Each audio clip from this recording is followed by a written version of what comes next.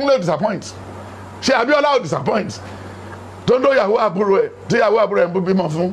Ṣé Tinubu ti ṣe irú ẹ̀? Ṣé bẹ́yìn náà lẹ́yìn pariwo ní other time MKO is your man. Then ṣe Abiola kò yí check ITT. Ṣé bí Yorùbá náà ni? Nígbà tó náà need the help, ṣé bí gbogbo Yorùbá jáde sí? Ṣé wọ́n fi ilẹ̀ ni? Ṣé ọmọ ẹ lè ṣe ní bẹ̀bẹ̀ rẹ̀? Kọ́mọ ọlọ́mọ ṣe ní bẹ̀bẹ̀ rẹ̀? Ẹ bá ṣe kí ni? Ta ló fẹ́ ti bíìdì sí díẹ̀? Ìtọ́ ọmọ ẹ náà ni náà. Ṣé o fẹ́ kí Emir of Kano congratulate ẹ first? Ṣé bá àwọn ọba tẹ̀lé wọn bí ló máa congratulate ẹ? Ṣé bójú ẹ̀ náà ti yọ Emir of Kano?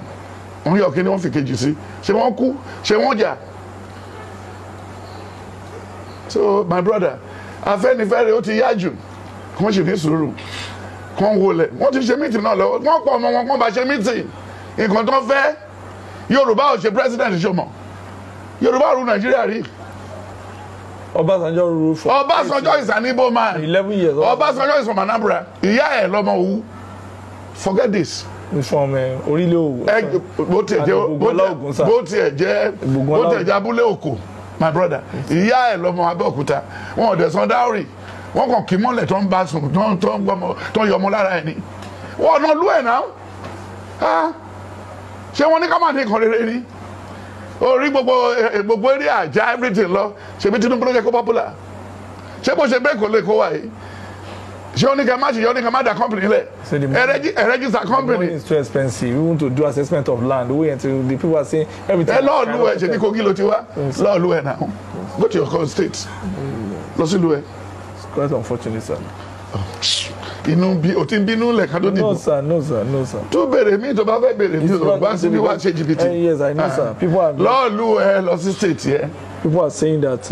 What is people saying? What are people saying? No. Government tó ń yáwó tó ń sọ salary nǹkan. Nígbà tó ń fẹ́ tó National Assembly ṣe tán lójú. Within 3 years ọmọ yẹn billions tó ń fi tún ṣe. Ṣé wọ́n rotimatis? Tinubu ló fẹ́ rotimatis. Lagos state ló ń rúlu Kano state. Òun ló rúlu Jigawa state. Òun ló rúlu Ondo state. Ẹ jẹ́ ká bẹ̀rù Ọlọ́run o.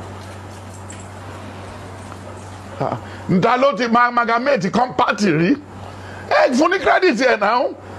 Wọ́n ṣe ní time Awólọ́wọ̀ kò work. But the Yorùbá ṣe Afọbajẹ kí n jọba náà ni sir.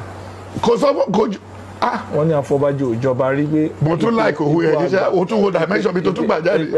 Inú bí ẹ o ní problem. Ṣé o ní kò tẹ́ mi sọ? Ọba wo ló fi jẹ jàre? Wọ́n ti fọbajẹ síwájú fún. Ọba wo ló fi jẹ gọ́fúnà fún Ondo state? Wọ́n ní kó ṣe gọ́fúnà fún 8 years ó ti ṣe tán. Ẹlòmíì láti wá síbẹ̀ ènìyàn yẹ wá síbẹ̀. Ókè ọfọbajẹ nìyẹn.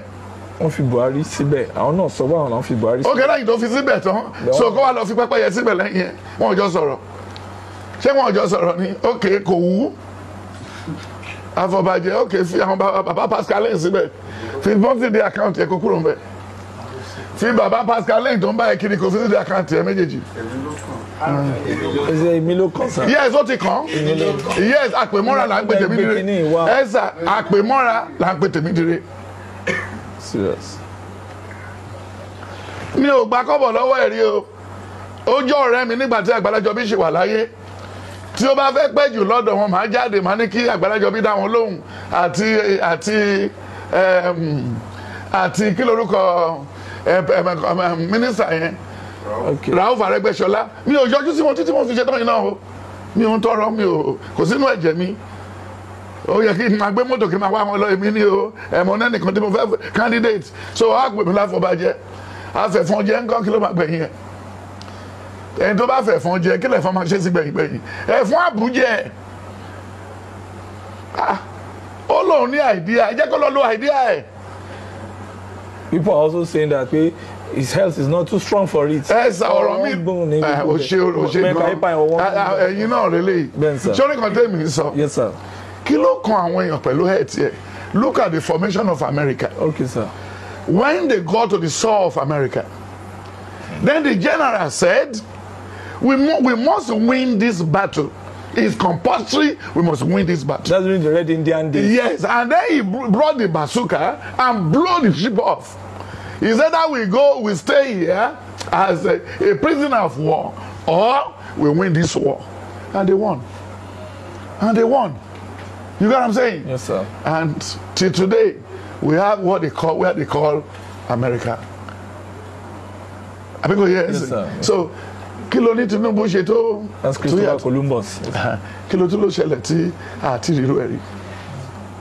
Ó láwọn èèyàn sọ kí ló láwọn èèyàn sọ lẹ́ẹ̀kan. Wọ́n ní ọgbẹ́ wọn bàbá he's too old for the job and he's not held this. Then kí ni èjì Joe Biden?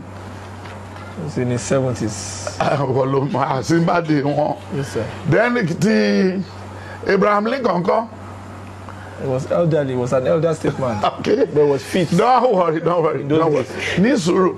Ṣebí general tó ń win ogun America yẹn. Mo ti kà nínú ìwé kan rí náà. In the Mali Empire, a war general they were going. Ó kù ọ̀la tó fẹ́ bẹ̀rẹ̀ war. The general has a heart attack. His second in command took over. And they won.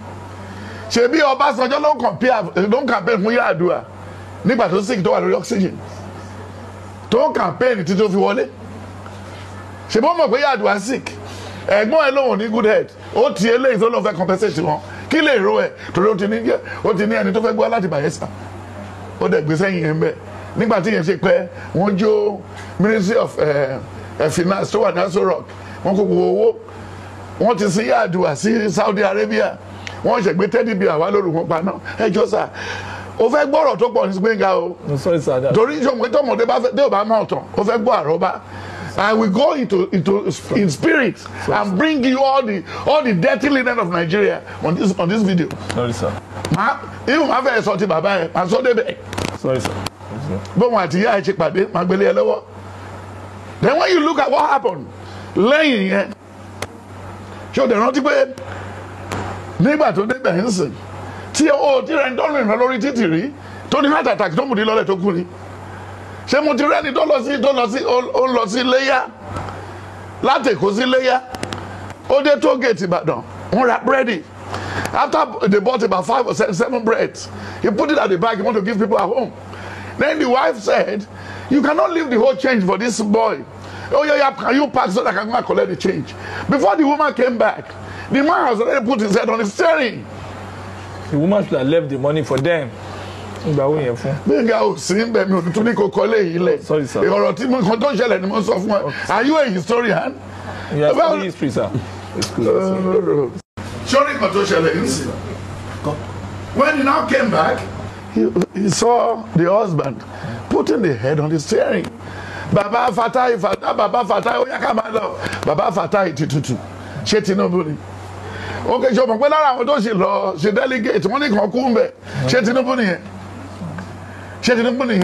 Ọlọ́run lè wá láàrin òru ṣé bá gbàdúrà fún Goodluck Jonathan fún Buhari ni you know the Lord revealed to me the time the month the hour that Buhari will first sick and it came to pass. Yes, that was December 20. And later they said we should pray again so that he can have a sound what hurt.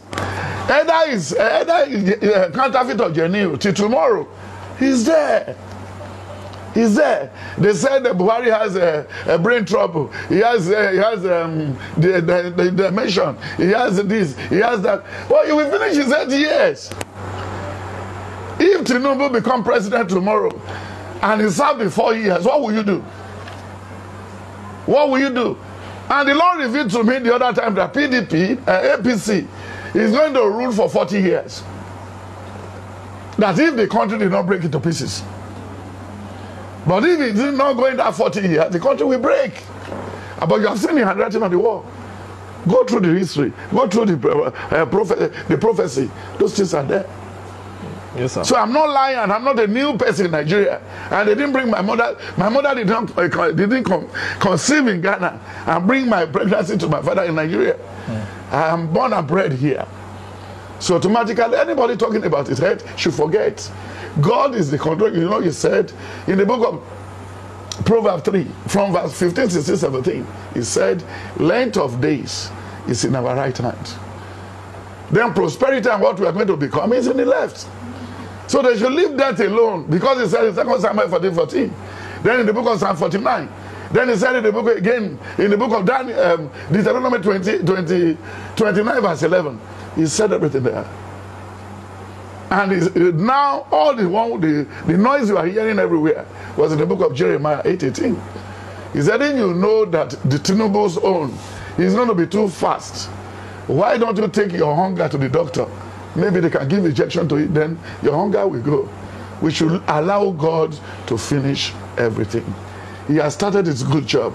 Revelation 4, Revelation 5, and Revelation 14:14.